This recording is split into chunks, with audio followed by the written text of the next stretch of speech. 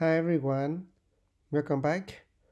In this tutorial, I'm going to talk about the comparison between simulated and observed temperature used artificial data.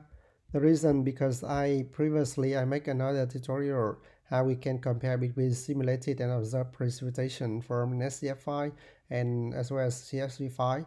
However, the outcome of that tutorial will be an image like this. Where we have shaded regions is simulated precipitation and the observed temperature of precipitation at each station as the dot point in here.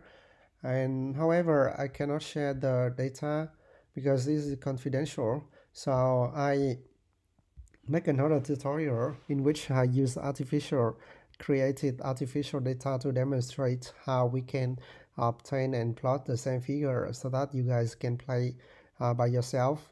So the outcome of this tutorial will be an image like this one. We also have the shaded regions. Just suppose that it is a simulated for a model, and also the dot point here is the observation. So this will be two separate data. That point is observed from, let's say, from weather station. The value is temperature. Okay, the first thing that we need to do in this tutorial, also similarly, import a library where there's certain libraries as you can see in here. I'm not going to into detail. Certainly, you can search for more information about it in Google. So, as in previous tutorial, we will create artificial three-dimensional data or simulated temperature. So in order to do that, we use the random function. So in here, because this random function generate a value from 0 to 1, so that I plus 25. So the range of this temperature, I put it aside into the variable named temperature fake. So the value of this temperature fake will be from 25 to 26. Yeah, so I used plt.imshow just to have a quick look at this spatial distribution of the temperature. So as you can see, its value as every grid box. Instead of, if I using the contour F, then we will have a contour of temperature. However, in here, the imshow function will show you the value at each individual box or pixel. And we also have a color bar here where the minimum value should be 25 and the maximum value should be 26.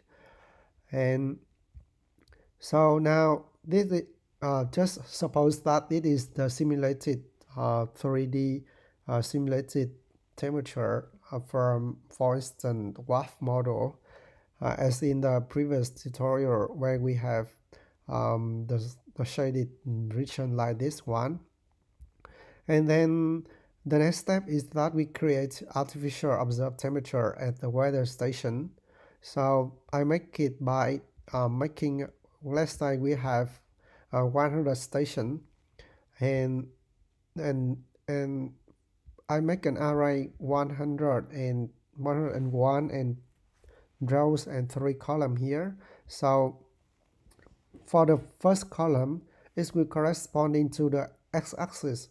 For the second column, the value will corresponding to the y-axis, and the third column will corresponding to the temperature value. So that's why I make up by using the temperature of all of the row 101, and number 2 here is third row, and then the value at the third row will from after this command line is will from 0 to 1, and then I plus 24 here, so its value should be from 25 to 26. That's why I make it, because it will be similar with the spatial distribution of temperature we have in here. Okay, so that's after that I can plot the scatter plot. So just a note, the first index in the column here is stand for the first column, or the long in the climate. We can imagine it will be a longitude, and for the number 1 here it can be a latitude. So when we plot it, we have the spatial distribution like this. And if we want to plot the, for instance, at each station, the temperature will be recorded and save it into the third column of the temperature array. And then we use the command C equal temperature and specify all of the row by the column, and to for the value of the temperatures. So that's why we can have a different color at each individual dot point here. I also plot the color bar for you to see, so it should be from 25 to 26. The next step is very simple. We just need to overlay this scatter plot over this spatial distribution. So in order to do that, we would need to have a same color bar. So I also, similar to the previous tutorial, I make a manual color bar, or in here I select the red color. This will have the gradients of red color from the darkest to the lightest. And you can also replace by other colors specified here. Yeah, and then in the next section we will put this this list into this function to create a CMap. We also specify the level, which is from 25 to 26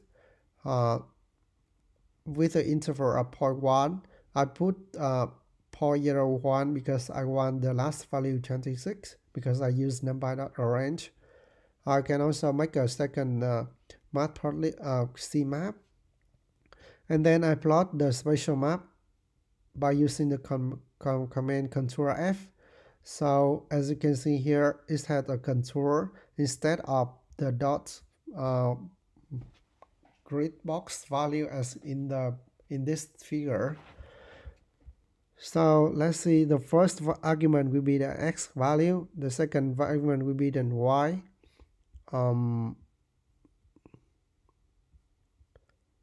It should be the capital X and capital Y.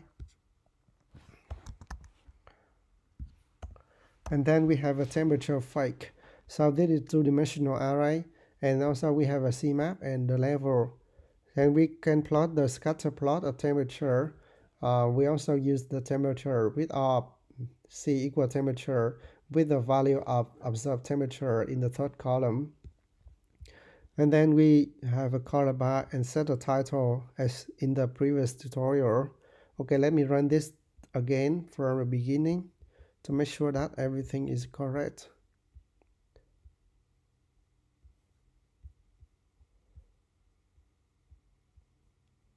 Should be plus the figure.